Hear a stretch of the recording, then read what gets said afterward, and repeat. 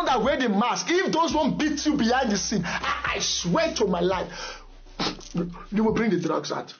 Zansi, Sizok'thola has been making so much trends already on social media, and apparently so many people have always wanted to know what happens behind the scenes.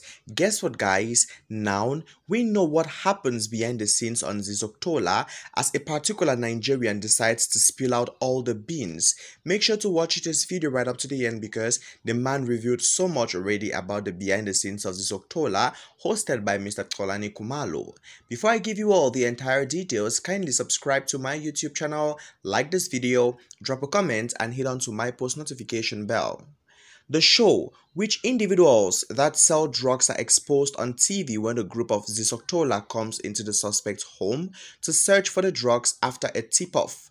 Viewers have been wondering what happens to the suspects behind the scene when the suspects come back sweating and spilling the truth out about the whereabouts of the drugs. One of the suspects that was arrested was on the Agenda Network explaining how he was attacked by the group that exposes the drug dealers. He was caught and the officers searched his home. While he was explaining that when the group actually came to his home, they destroyed almost everything and turned his home upside down during the search. He revealed critical information that viewers of the show have been wondering about.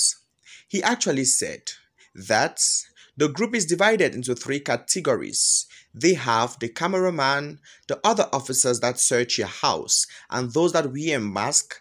And of course, he as well swears that if those that are wearing the mask actually touch you, if they decide to lay their hands on you, drugs will come out if you have them. This is what the viewers have always been willing to hear about, the part which leaves the suspect sweating suddenly. Meaning that the group interrogates these drug dealers to cooperate with them and start giving out all these illicit consumables already and names of their suppliers. Xolani Khumalo is doing an impressive job when actually though he risks his own life and gets into dangerous areas where these lords are. He wouldn't back down until they find the person they are looking for, that is the king of all the dealers already in town.